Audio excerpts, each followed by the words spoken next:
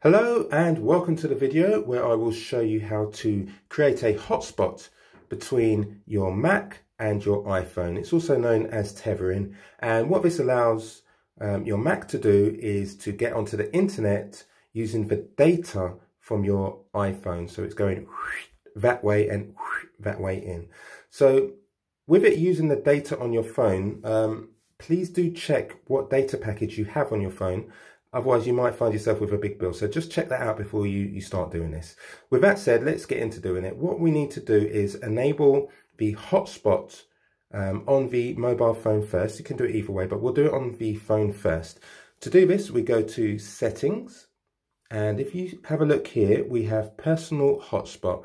Now, one thing just before going into Personal Hotspot, if you don't know the name of your phone, which you'll need to know because we're going to search for it on the Mac here in a second via Wi-Fi, you can scroll down to General and you can go to About, and that is the name of the phone. And if you like, you can click it and change the name. So now you know this name, this iPhone is called iPhone. Let me just go back a couple of steps. And we'll go into the personal hotspot, which is here. And I want to enable that. Okay, I've set my password here already. You'll have maybe some random letters and you can change it if you wish. Mine's set to my secret, so let's keep that between me and you. Right, so we're set with the phone. Let's go to the Mac.